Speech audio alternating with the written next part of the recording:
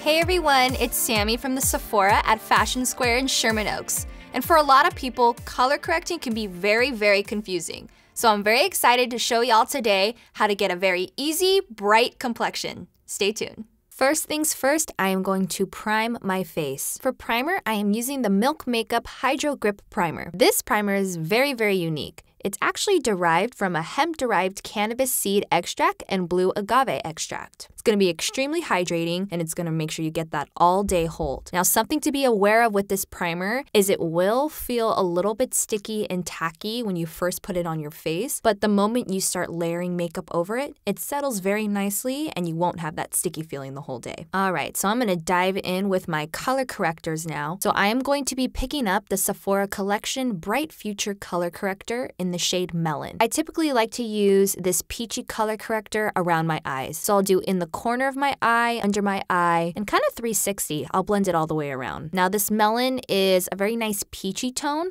so it's going to be perfect for any blue shades, darkness, any place that you might really want to brighten. Next, I am picking up the yellow shade of the same Sephora Collection Bright Future Color Corrector. So I'm applying this everywhere I have redness. Forehead, kind of the cheek, around the nose, around my mouth. I'm sure a lot of people have seen other artists use green color correctors to correct redness. I actually love to use yellow for redness because I find it's a lot easier to cover if you're putting a lightweight base over it. It does the same exact thing as the green, but it's a little bit more close to a natural skin tone. So taking my damp beauty blender, I'm just going to blend this all in. Now there's no real technique to do this. Just to keep it quick, I am blending it in with that beauty blender. Now these gel serum color correctors are amazing for brightening. They're very hydrating. They actually have a pineapple extract in them, so they're going to really promote that brightness and that smooth texture in the skin. They blend beautifully, and they are also paraben-free. Color correctors are really great products to use if you don't want to have to layer a full coverage foundation or a full coverage concealer. When I am going for my lighter tinted moisturizer type days, I typically will use color corrector. That way I can avoid putting too many layers on my face. So you can already see how much of a difference these color correctors have made. My under eye looks so much brighter. My redness has really been taken down. Now I just want to really even out my complexion so I have that smooth color all the way over my face. So using the Bare Minerals Complexion Rescue Tinted Moisturizer Broad Spectrum SPF 30 in the shade Spice 08, I am going to pour some of this onto the back of my hand and pick it up with the beauty blender. I'm just going to pat it all into my face. A little bit about this tinted moisturizer and why it's my favorite. It's oil-free, but it's also going to be extremely hydrating. There's SPF 30, which is amazing, and you're going to get that dewy, effortless, skin-like finish. Now, for my lighter days, I'm all about looking like natural skin. I don't want to look like I have a mask on my face,